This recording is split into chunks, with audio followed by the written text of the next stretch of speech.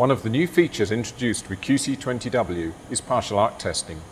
Partial arc testing enables you to perform a full 3D test with only one setup, providing you with a quick assessment of the machine's volumetric performance in the form of a sphericity value. Sphericity can be thought of as the 3D equivalent of the traditional Ballbar test's circularity value. Let's take a look at what is involved in performing a volumetric test and what the output looks like.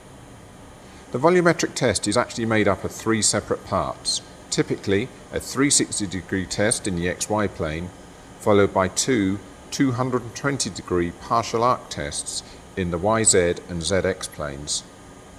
To do this, you need to create a test template for each working plane.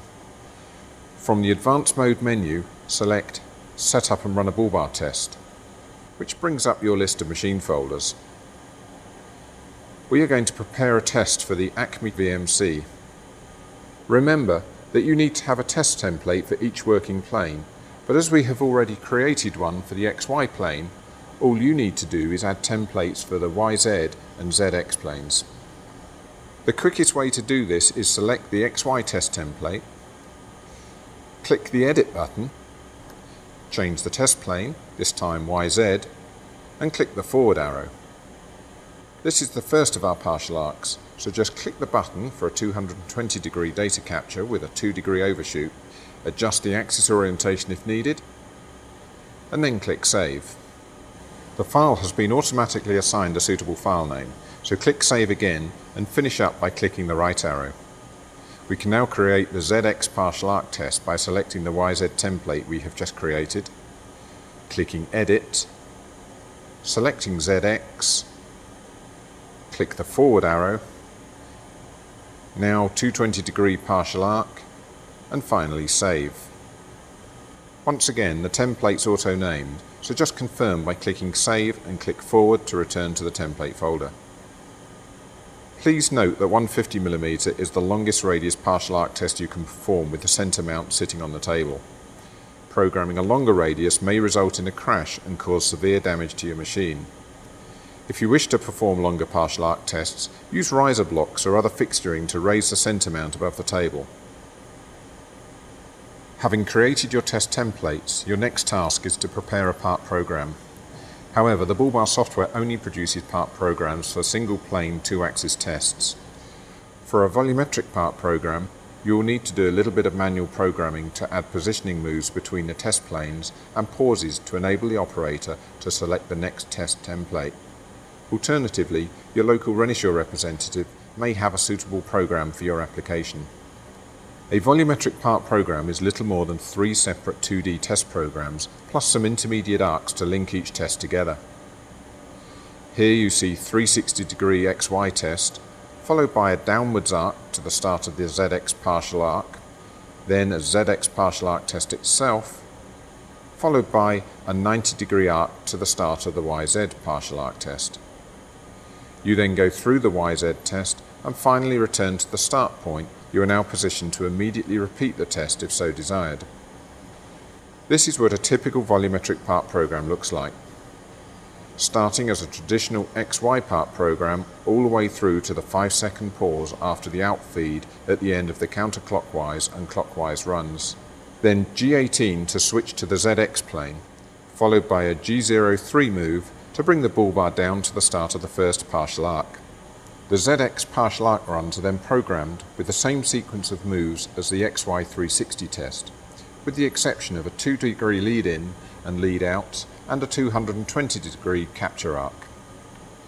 G01 out feed signals the end of the sequence. Next, G17 to switch back to the XY plane, followed by a 90-degree G03 to position the machine at the start of the YZ partial arc runs. G19 selects YZ as the working plane, and an M00 pauses the machine until we are ready to proceed. Then we have the now familiar sequence of the feed-in, counterclockwise and clockwise arcs, and a final outfeed to conclude the capture runs. With the templates prepared and the part program loaded on the control, you are now ready to run the test.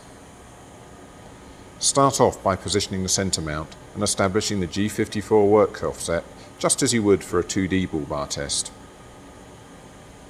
Next, open the machine folder if it is not already open and select the XY test template.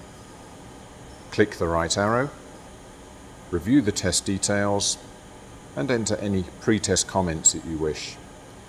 Then click the right arrow again. This is a calibrated test, so you're prompted to place the Ballbar in the calibrator. Make sure the Ballbar is switched on and carefully position it. Click the Calibrate button and then the right arrow brings you to the data capture screen. Now double check that you have the correct part program loaded and be sure you have tested it. You should always perform a dry run at a low feed rate before running a Ballbar test. In particular, you need to be certain that when the machine moves down to the start of the partial arc, the ball does not contact the table or fixture. Remember, for test radii greater than 150 mm, you must install a riser block between the centre mount and the table. Once you are sure that it is safe to run the part program, press cycle start. The machine moves to the start position and waits while you load the Ballbar. OK, to start the test, click Start and then Cycle Start. The test starts with the XY data capture. At the end of the XY test, the machine performs the outfeed signalling the end of data capture and then arcs down to the start point of the YZ test. Save the test data, click to review the diagnostic report and then click the green Rewind button to return to the list of templates. Select the ZX test template and proceed through the steps to data capture as before. There is no need to place the Ballbar back in the calibrator. It is already calibrated, so click the right arrow, then the Start button, and then Cycle Start. Starting 22 degrees below the horizontal, the machine performs a 1.5 mm in-feed, followed by a 2 degree lead-in, and on to a 220 degree capture, plus a 2 degree lead-out. The outfeed signals the end of the run, a short pause, then another in-feed starts the return arc. The machine then positions to the start of the YZ test and pauses so that you can save the test and load the YZ template.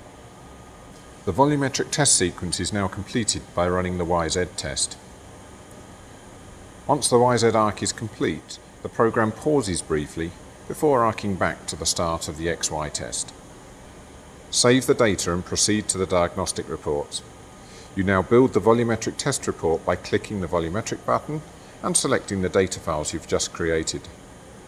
Ballbar 20 software filters the list so only relevant test files are shown.